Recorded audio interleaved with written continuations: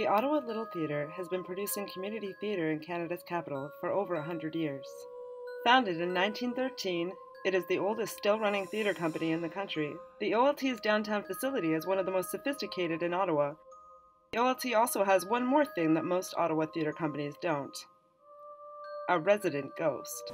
There's been sightings of Martha on many different occasions, and there have also been, I guess some people hear Martha, they don't see her. And of course there's lots of people who feel her. The building that now houses the Ottawa Little Theatre was completed in 1972. The site where it stands was purchased by the company in 1927, but on July 1st, 1970, the building was destroyed by a fire. After a remarkable fundraising effort, the Ottawa Little Theatre was able to build and open their current home in under 2 years.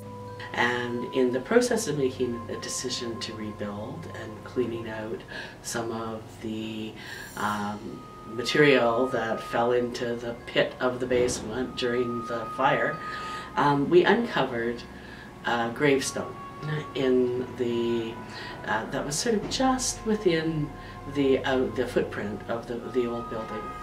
And on that gravestone we discovered the name Martha. Over the years since the new building was opened, there have been countless sightings and encounters involving the suspected ghost. While there are still many here who claim not to believe, there have been dozens of personal experiences involving strange lights, moving shapes, and unexpected noises. My scariest encounter? Well, it would be the upstairs hallway. I was working in the sound booth and doing some recording very, very late at night, probably 2 to 3 hours after the last person had left the building. It was like 1:30 in the morning, and I was trying to put a very complicated tape together. And as I was working on it, I heard the sound of somebody running down the corrugated aluminum hallway we have running through the ceiling that gets back to the booth. And so I shouted out, and nobody answered, so I got out of the chair and went down and had a look down the hallway, and you can see literally from one end of the building to the other down this hallway, and there was nobody there. So I climbed up the stairs and pulled the curtain back, turned on the light, and there was nobody there.